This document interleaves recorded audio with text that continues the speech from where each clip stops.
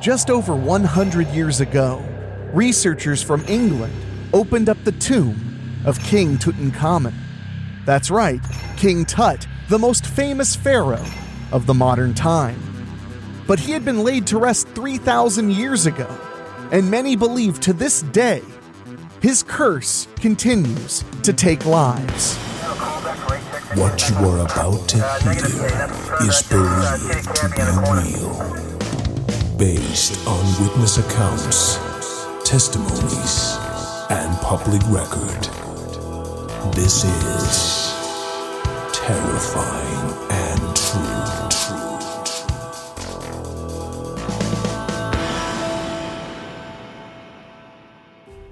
I love those old black and white movies, especially ones like The Mummy. While the original Universal monster movie is a little bit slow, there's a true, unmitigated fear about the way this creeping, undead creature comes for you. I've always found that to be eerie, and I've always found Egypt especially fascinating thanks to the pyramids and, of course, the Sphinx. Their folklore, their legends, and their vast history has influenced generation after generation after generation of entertainers, storytellers, and just all-around people like me. And tonight, I'm going to give you the rundown and creep myself out. But we're going to get to that right after these quick words.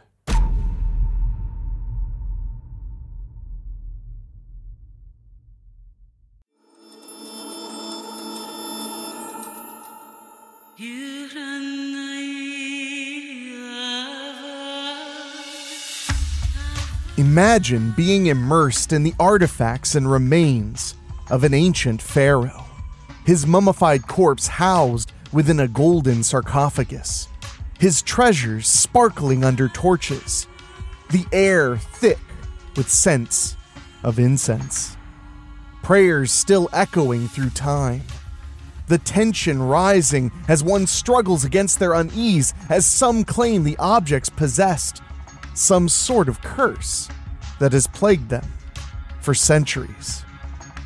It makes me shudder just thinking about it all. Legend holds that anyone who disturbs King Tut's 3,000-year-old tomb will suffer dire repercussions. Yet, is this really the case? Or was this simply created as a scare tactic against grave robbers? Today, we go after one of the most perplexing cases in history. We are going to delve into King Tutankhamun's curse, one which has mystified historians for generations, while also captivating the public's interest. They say that the dead don't rest until their stories are told, and the story of Tutankhamun, the boy king of Egypt, is not a peaceful one. It's a tale of greed, power, and revenge, and it all started in the Valley of the Kings. The Valley of the Kings was a place of darkness and mystery, where Egyptian pharaohs could be interred with all their treasures and slaves.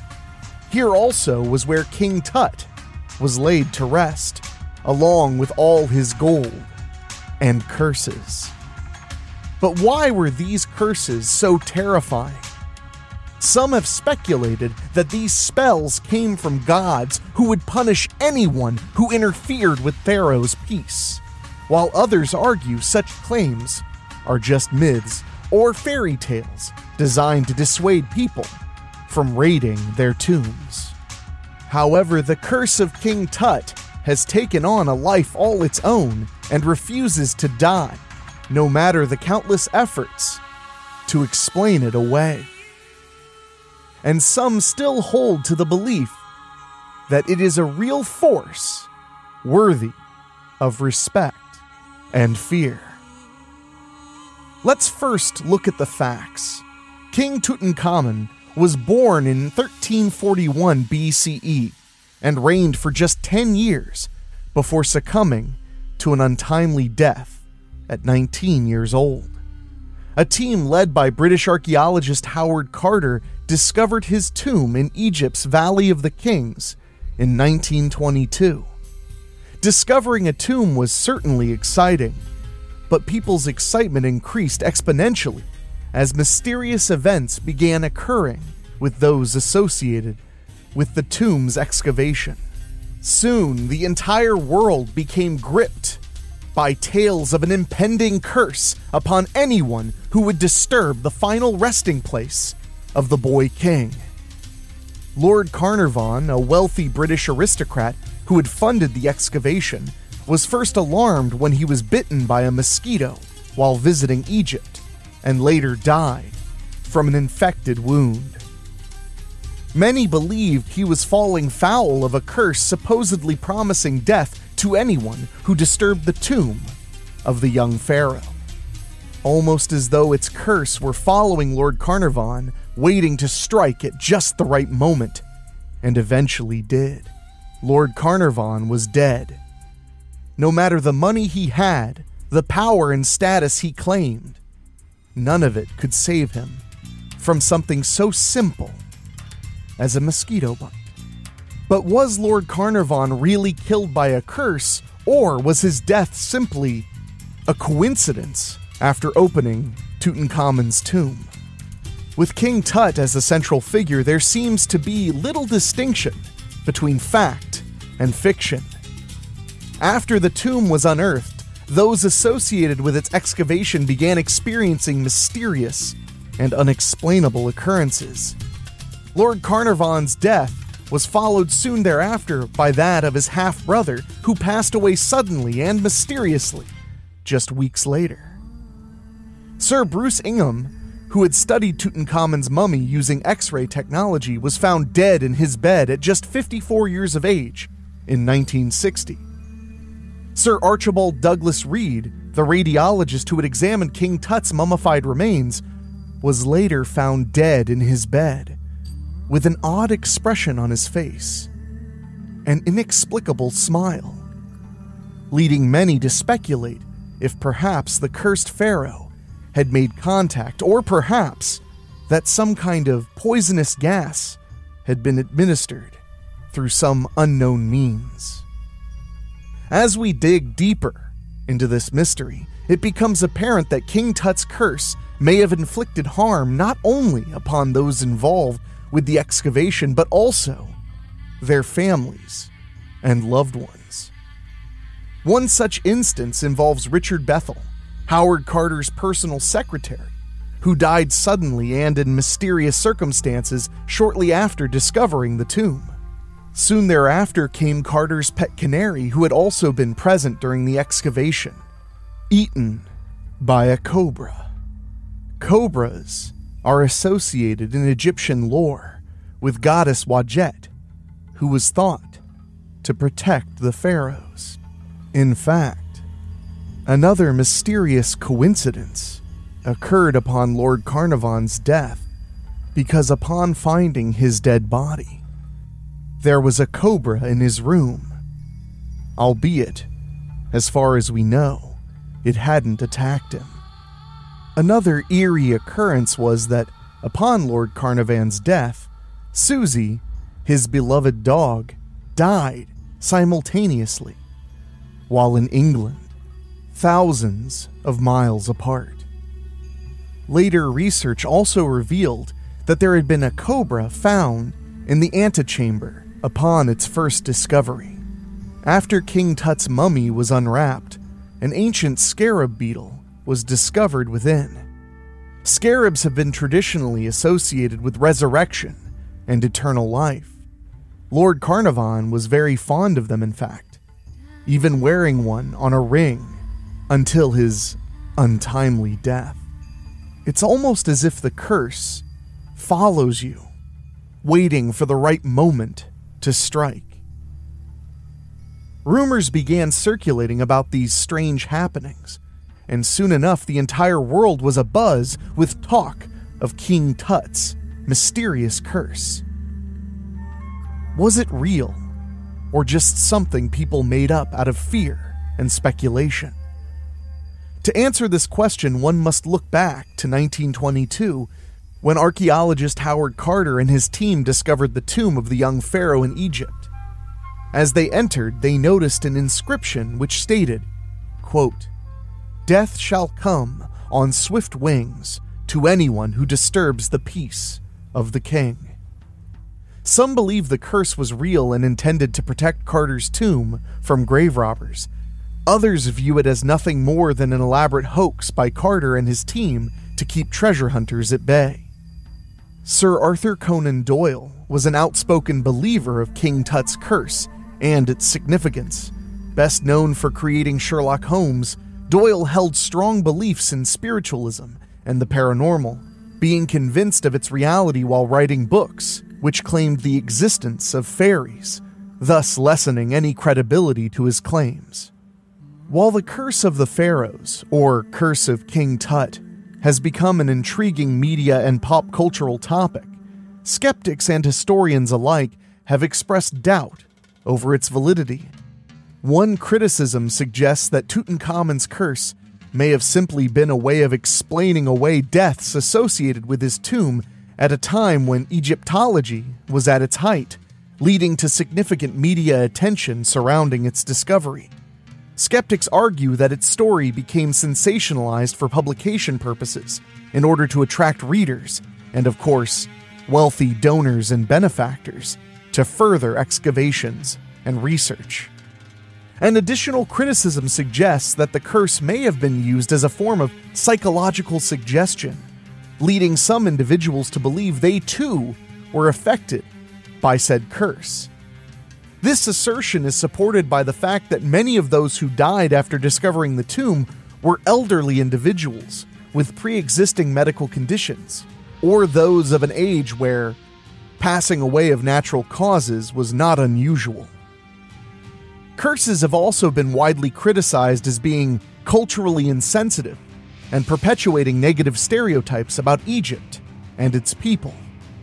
The term implies that ancient Egyptians were primitive or superstitious, when in reality they had highly advanced civilizations with extensive scientific understandings, as well as many advancements in medicine. While the curse remains an intriguing subject of speculation and debate, it's essential to examine both evidence and historical context surrounding events of the purportedly cursed tomb.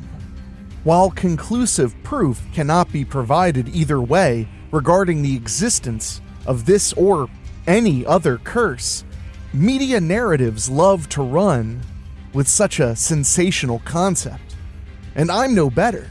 You're sitting here listening to me right now tell you all about it. There's a reason this story has lived for so long. However, skeptics such as magician and paranormal investigator James Randi have pointed out that the apparent curse may have been an example of confirmation bias. That is, people may have been more likely to attribute strange events to the curse because their beliefs had already been primed to accept it. Furthermore, the vast majority of the expedition participants did not die mysteriously. Many skeptics agree with him, and some maintain the curse was just an illusion to deter grave robbers and, more importantly, to drive tourism. As evidence for their argument, they point out how many of those involved with finding and uncovering the tomb lived long and healthy lives after the discovery. Howard Carter, the man who discovered the tomb, lived until he was 64 and passed away from natural causes. Other individuals closely related to the curse that lived long and healthy lives were Lord Carnarvon's daughter, Lady Evelyn Herbert, the daughter of Lord Carnarvon who financed the expedition that discovered the tomb. She lived until the age of 79. Ali Gabr, an Egyptian police officer who was part of the team that first entered the tomb, lived to be 84 years old. Dr. Douglas Derry, the radiologist who examined King Tut's mummified body, lived until the age of 79. And Dr. A.R. Pelly, the anatomist who assisted in the examination of King Tut's mummy, died at the ripe old age of 78. Those individuals were all closely associated with the discovery and examination of King Tut's tomb, and yet they all lived long, healthy lives. This is further evidence that suggests that the curse was nothing more than a myth. Randy, in his book An Encyclopedia of Claims, Frauds, and Hoaxes of the Occult and Supernatural, also notes that, quote, the average duration of life for those who should have suffered the ancient curse was more than 23 years after the curse was supposed to become effective.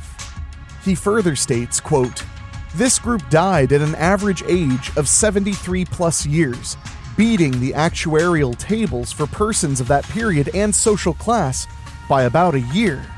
The curse of the pharaoh is a beneficial curse, it seems. Additionally, many of the deaths attributed to the curse can be easily explained by other factors. For instance, many were the result of common infections or illnesses during this time. So where lies the truth of King Tut's curse? Or was it all just an urban myth? Neither side has evidence to back up their claims. However, it is easier to look back and find a curse in the information, if that's what you're looking for. There's still no definitive answer that can be given as to whether the curse caused any of these deaths or it was just a pure coincidence. Perhaps what is most striking about the Curse of King Tut isn't whether or not it was real, but why it has captured so many people, and for so long. Perhaps its appeal comes from ancient pharaohs whose mysterious lives make this tale especially captivating. Or perhaps the concept that a curse could be so aggressive that it would attack anyone with any connection to violating the tomb. It remains certain that this legacy will continue to fascinate and intrigue generations to come. People's fascination can be seen through media reports. The press could hardly contain their excitement over this story, while rumors and myths began circulating regarding its cause and effects. Some claimed Tutankhamun's mummy could cause physical harm, while others believed the curse was some type of supernatural force affecting our world even today. Hollywood joined in, capitalizing on public fascination with King Tut and his curse to produce horror movies and television shows about it, further fueling public fascination. Soon enough, myth became more famous than the actual discovery of Tutankhamun's tomb. No matter your opinion of the curse or its validity, its influence has had a lasting effect on popular culture and archaeology alike. It caused a revolution within mummy tales forever, changing everything we knew about mummies as characters in stories. Do you believe in the Curse of King Tut? Or are you skeptical, dismissing it all as mere superstition and coincidence? And would you dare open his tomb today, risking the curse's wrath? Or would you simply let sleeping kings lie? When it comes to curses and legends, they're a lot of fun. I generally consider myself a skeptic towards claims of the paranormal and supernatural. But that doesn't mean that I don't love a good story. And obviously, if you're here, you know that, and you love a good one too. King Tut brought about so much imagination during a time period when the average person, especially in the United States, could never hope to afford to go to, say, Africa or the Amazon. If you look back in that era, people read all kinds of pulp novels and radio programs about traveling to the Far East, traveling to the Amazon, and the adventures that would ensue. Alan Quatermain was known for having so many adventures. He was the fictional character in serials, short films that play before features. And his fictional adventures would become the inspiration for the iconic character later known as Indiana Jones. So out there listening to this right now, were you a big fan of these legends as a kid? Whether you're a millennial or a Gen Xer or a boomer, do you remember thinking about the curses across the ocean? How they were so far away, yet when you absorbed that fear of the unknown, you felt like a mummy could be living right down the street, waiting to get you. Simpler times, my friends. Terrifying and True is narrated by Enrique Couto. It's executive produced by Rob Fields. Produced by Daniel Wilder with original theme music by Ray Mattis. If you have a story you'd like us to cover on the program, send us an email at weeklyspooky@gmail.com. And if you want to support us in a very direct way, go to weeklyspooky.com and click on Patreon. For as little as $1 a month, you can support us and allow us to keep the spooky rolling and rolling and rolling. And I want to say a big thank you to our Patreon podcast boosters, folks who pay just a little bit more to hear their names on the show. And they are Bobbletopia, Megan Hua, Julia Kirsch, Christopher Sullivan, Brent McCullough, Gino Lyons, Steve King, Karen Weemet, Jack Kerr, and Craig Cohen. Thank you all so very much, and we'll see you next Monday.